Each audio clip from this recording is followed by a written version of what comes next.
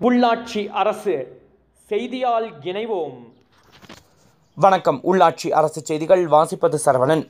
திருக்கோஷ்டியூர் சௌமிய நாராயண பெருமாள் கோவிலில் வைகுண்ட ஏகாதசி உற்சவத்தில் மழை தூறலில் வீதி உலா.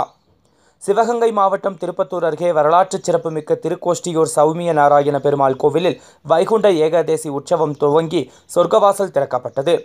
திடீரென மழை விழுந்ததால் மழையை கண்ட பக்தர்கள் கோவிந்தா கோவிந்தா என ஆர்ப்பரித்தனர். இரண்யகசிபு என்ற அரக்கனை அழிப்பதற்காக சிவபெருமான், மகாவிஷ்ணு, பிரம்மதேவர் ஆகிய மும்மூர்த்திகளும் சேர்ந்து கூடி பேசி புதிய அவதாரம் ஒன்றை உருவாக்கினார்கள். அந்த அவதாரமே நரசிம்ம அவதாரமாகும். அந்த அவதாரத்தை உருவாக்கும் நோக்கில் மும்மூர்த்திகளும் அமர்ந்து பேசிய இடமே கோஷ்டியூர் என்று திருக்கோஷ்டியூரானது.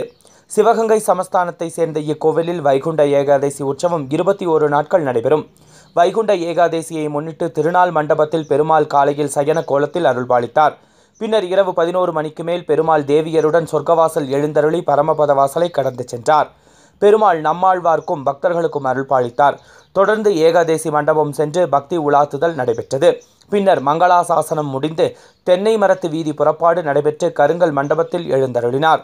தொடர்ந்து அம்பாள் சந்நிதியில் பெருமாள் ஸ்ரீதேவி பூதேவி தாயாருடன் எழுந்தருளி காப்பு கட்டப்பட்டு இரவு 10 உற்சவம் துவங்கியது. உள்ளாட்சி அரசு செய்திகளுக்காக சிவகங்கை மாவட்ட நிருபர் ரவி.